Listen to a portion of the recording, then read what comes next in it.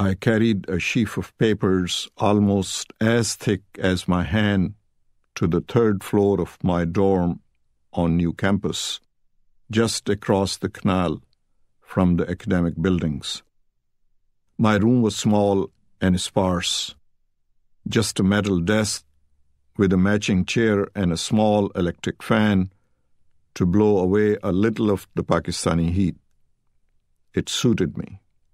My clothes were tucked neatly into a closet, and my bed was a cotton mattress on the floor. There had been an iron bed frame, but it was too short for me, so out it went. Sleeping on the floor was better for my back anyway. I slipped off my shoes and dropped the pile on the desk.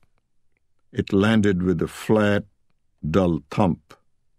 There was no textbook for my course in comparative constitutions of the world. Just this pile of unbound papers, curated by the professor and kept behind the counter at a cramped bookshop in the old Anarkali Bazaar. It was the oldest marketplace in Lahore, a kaleidoscope of fruit stands and food carts and stalls that sold cloth and spices and produce and 1,000 other goods, almost anything anyone might want to buy. The air was perfumed with cardamom and the smoky sweet tang of grilled meat that gradually curdled into a stink of horse dung and diesel and human sweat. And the alleys were crowded with rickshaws and taxis, overflowing with passengers and packages. Horses pulled buggies and left droppings on the paths. Skinny men hauled large carts with unreasonably heavy loads.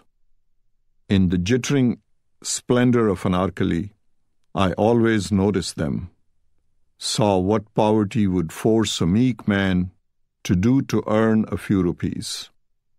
It would take me 40 minutes by bus to get to the shop, then another 40 back through the unrelenting traffic of Lahore. When I got to my room, a shaft of late afternoon sun slanted through the window. Printed across the top page was Constitution of the United States. Below that, deeper in the stack, were the constitutions of the Soviet Union, a fat ream of interminable articles and clauses, and of West Germany, slimmer. I would discover, but just as dull, as well as the Magna Carta, I hadn't bothered skimming any of them as I rode the bus back through the potholed and rutted streets. It seemed too much trouble to be juggling pages of legalese while bouncing beside sweaty commuters. But now, standing alone at my desk with the kind of half-bored curiosity one tends to feel in a burgeoning dusk, I turned the page. The Constitution was not on the next one.